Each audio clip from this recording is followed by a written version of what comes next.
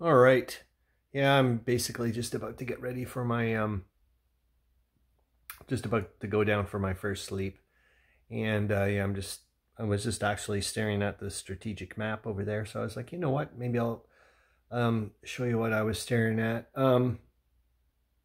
You know what? I don't know what you guys think, but I'm just absolutely astounded that, and let's be honest, it's weird to start thinking this way. I'm sorry, you're gonna see what I see, kind of thing. I'm not gonna like blow it up or anything. As far as I know, you're seeing. Yeah, I think so. If it's at one, normal whatever's. Um, I will say this: if you can see it, I see it, and it just freaks me out.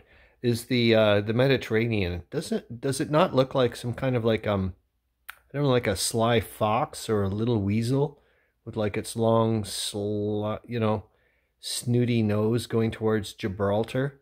I don't know, just like, and I'll be honest with you, I just find the Suez Canal there connected to I guess, the Red Sea, um, just almost looks like an aberration. Like, I don't know, just like exhaust from a jet ski or those jet things or whatever the hell they are, those jet boats or I don't know what the hell they are. Um, yeah, I just look at, I don't know about you guys, but I'm just like, I guess, yeah, okay, they relied on, the Ottomans and the Austro-Hungarians to take, some of the stuff and Bulgarians and whatnot. But and also I just find it weird that think about this, man. Like, oh man, the war started, with the Austro-Hungarians, but it almost seems like from almost, at least I am, maybe in my mind, obviously from other people that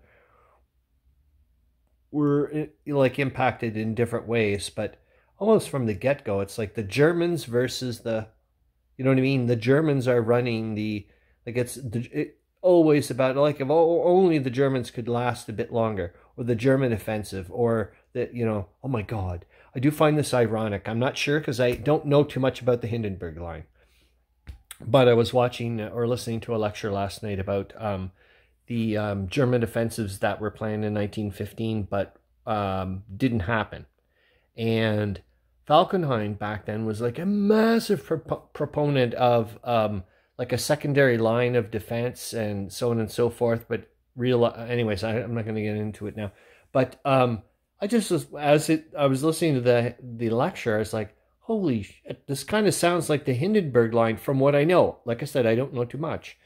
Um, and I was like, oh my God, in real life, supposedly those two hated each other's guts. And I was like, it's just so weird that it ended up becoming, something that maybe Falkenhayn was thinking about, and ends up becoming, the name of somebody else, which yeah, I just find, or like somebody he hated. But I don't know, like take a look at the map, man. I understand, yeah, everybody comes in piecewise.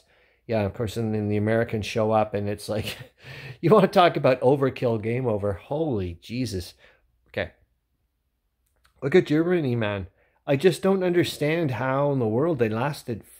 Like I said, I don't know the intricacies, but still, I just do not understand how. Like, look at it from the Entente's point of view.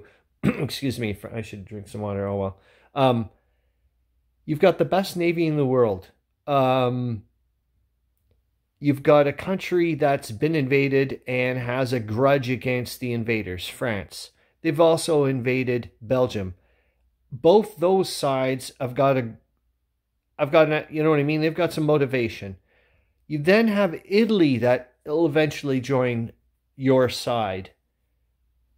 And you've got almost like in a weirdo way, like, okay, like I said, I'm not talking about what happens with Russia, like collapse-wise or whatever, but in a weird way, like at the beginning, you've got like this endless supply of troops on one flank. You're surrounding them, for Christ's sakes.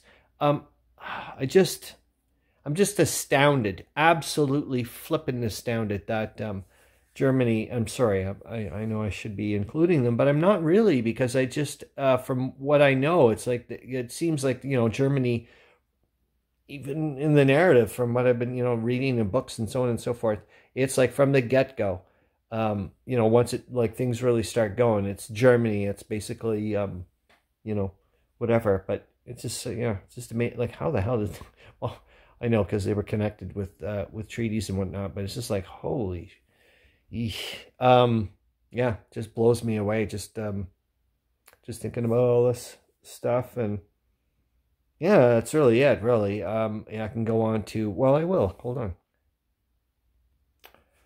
Alrighty, yeah, I'm not going to turn on the light, but whatever. Anyways, this is probably an angle like I actually don't see very often, and you guys don't see very often. So what I've decided to do with the Germans, haven't done it yet, is I'm going to, hold on, I'm going to switch. Oh no, I'll keep it on there. So what I'm going to do is I'm going to role play the Germans a bit more, and from what I've been reading, what I've been listening to. I'm not sure about Hindenburg, but Ludendorff certainly was a bit offensive happy and had some issues with the Gorlitz-Tarnow breakthrough. He was asking Falkenhayn, please, please, please give me some more troops up north here so I can go towards and do his thing, because I think he was in control of this bit. So with that in mind and the way it's been working, I've been looking at this. I've got actually another map. I'll do it later. I've got I did a map with all these like little fronts and so on and so forth. I can show you whatever's. But the 8th Army over here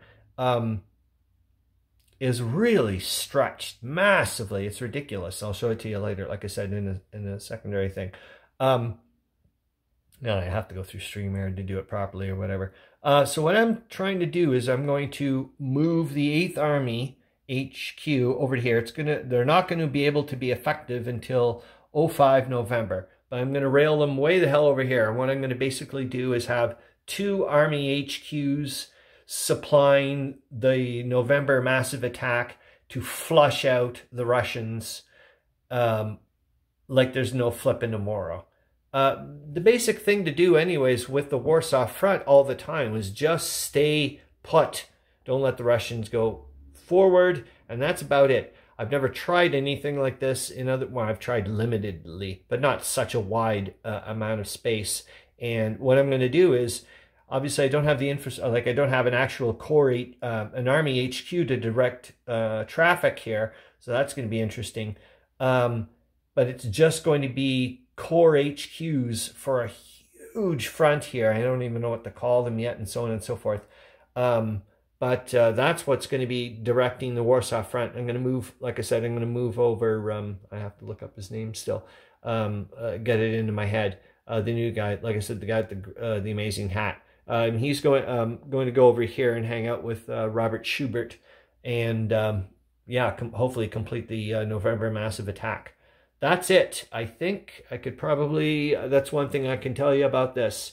If anybody, and a few people unfortunately they've never done it, like the master thing, is say, okay, really, you can just talk. I'm like, no, you really don't want to do that. But I've had people, come into the house and say, oh, can you tell me what's going on or whatever? And I'm like, you sure you really want to know? Like, I'll give you some bits, but I can't give you how the hell am I intense? I can't, man. So I just go, I usually say things like the Russians are in a lot of trouble. Like, I don't know. I'm like, don't do this to me, man. You're basically asking me to just, so how's it going with your, the most, amazing choose your own adventure you've ever experienced? It's like, huh? Oh, yeah. Like, where do you begin, man? All right. Hope you're having a great time. See ya.